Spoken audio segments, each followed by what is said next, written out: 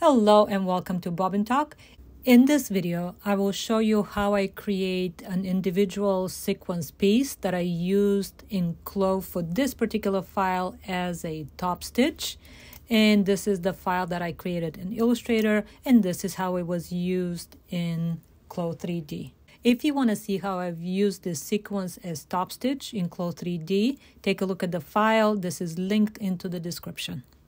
So I would like to create my own sequence, so I came to Illustrator and I'm going to start up a brand new file. I know that I want my file to be about 1/4 of an inch. Actually, I want my actual sequence to be 1/4 of an inch. So I'm going to make the file exactly 1/4 of an inch or 0.25 for width and height. And I'm going to put it at the highest resolution here at 300 ppi, and I'm going to click Create to start my file. Now this is really enlarged. In reality, it is about probably this small, but I want to work a little bit larger so I can see exactly what I'm doing. I'm going to come here to my tools, and I'm going to work with the polygon tool. I know that I want my sequence to be not quite a round shape, but this polygon that has 8 sides. So I just left click once in the screen. You can choose something different if you wanted to. I want to do 8 sides, so here I'm putting 8. Click OK. And I have my polygon shape here. The outline is really thick, so I'm going to come here to my properties, and for the strike, I'm going to choose the thinnest, which is 0.25. I'm also going to just move it right in the middle, and I can see that it is a lot smaller than the 1/4 of an inch. That was because my radius was not quite what it should have been. Now, I could come here and change the transformation in the properties, or I can just hold the diagonal, hold Shift, and just enlarge until I'm happy. What I want to do is leave a little bit of space to the side, and the reason I'm doing that is when the stitch comes into Clo, if it's exactly at the sides, it will touch. If you want to do that, then you can bring the file exactly to the sides of this file. If you want to have a little bit of distance in between the sequence, then you can leave a tiny bit here. So I'm going to bring it really, really close, but leave a tiny bit of distance. So this is my initial outline.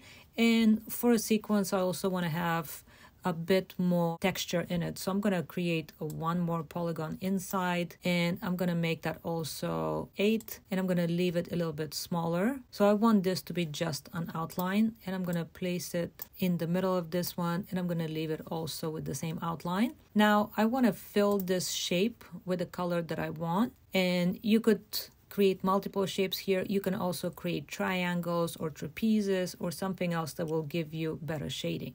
So next I want to fill this up with a gradient color. So I'm going to come to my gradient tool, linear gradient, radial gradient, or some kind of a freedom shape.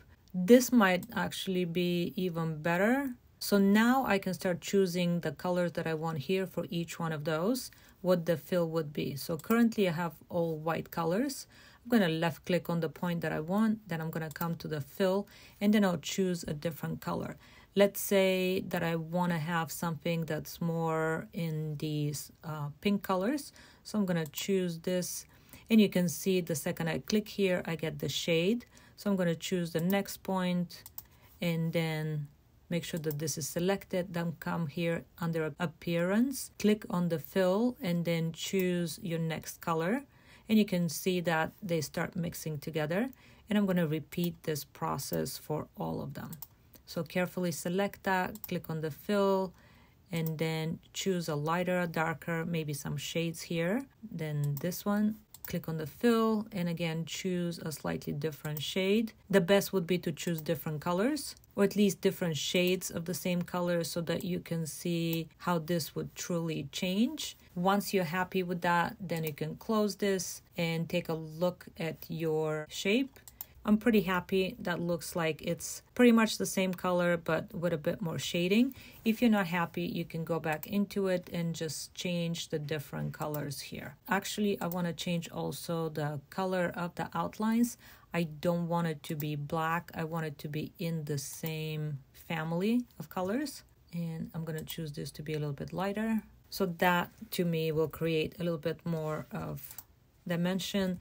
And if this is too dark, then I'm just going to go back into it and change this color again. So I just want this color to be a little bit lighter. Okay, this is better for me. And if you think that you still want to change the shape, you could still do that at this stage. And I feel very happy with this. I can export this. Currently, this has a white background. I want to do is export it as a PNG file. So I'm going to click File, Export, Export As. And here I'm going to choose PNG. I'm going to put it in a folder that I already have. And here I'm going to just select the name. I'm going to call this Purple Sequins. Click Export. And then make sure that here in the drop-down menu, you have transparent as a background. And here I also chose the highest possible resolution, 300 ppi, and just click OK. And this now would be your sequence. I just noticed here that it might have been a good idea to have a little hole in the middle. So I'm going to come back here, come to ellipse, and just create a little hole in the middle that would look more like a real sequence. And it shows the last color that I had here. I want this to be actually a little bit lighter. And I think that's better for me. I just want it to be a little larger again. I can modify that with my tools.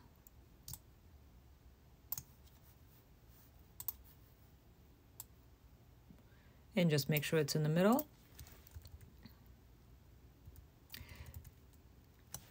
And now that I'm happy with this, I'm going to export it again. I'm going to give it a slightly different name. File, Export, Export As. And I'm going to click on this, but I'm going to call it, I'm going to add whole to it. I'm going to keep it in the same folder. And again, I'm going to make sure that we have transparent background, high resolution, click OK. And now my sequence is ready to be utilized in Clo. Thank you for watching Bobbin Talk. Please feel free to ask any questions, add any comments, and let me know what else you would like to see on this channel.